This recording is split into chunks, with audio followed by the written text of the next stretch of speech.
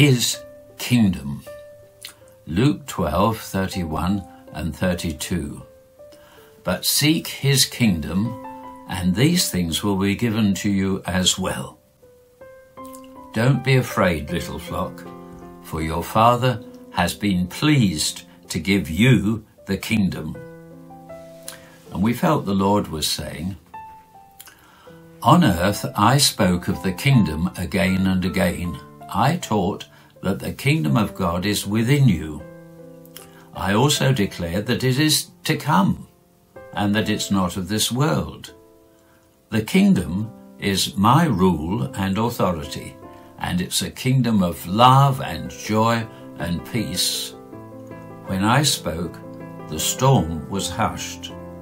When I spoke, water became wine, and bread was multiplied to feed the hungry. When I spoke, demons fled, and diseases were healed. When I spoke, the bereaved were comforted, and the conscience-stricken found peace. When I spoke, people turned to me in righteousness. When I spoke, death itself was defeated.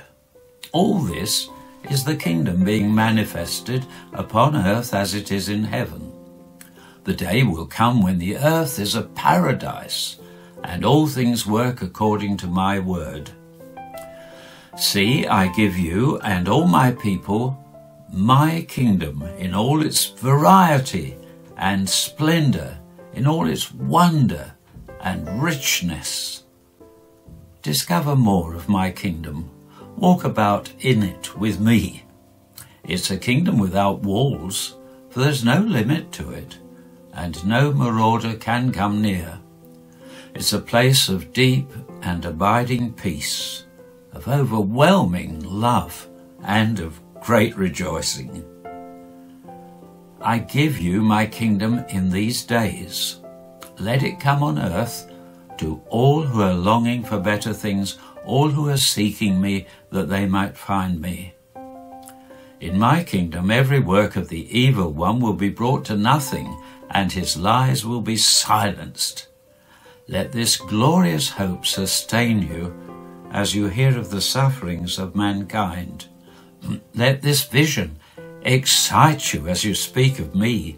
Be an ambassador of the kingdom, for this is your calling, and where you go, let the kingdom come, and let God's will be done.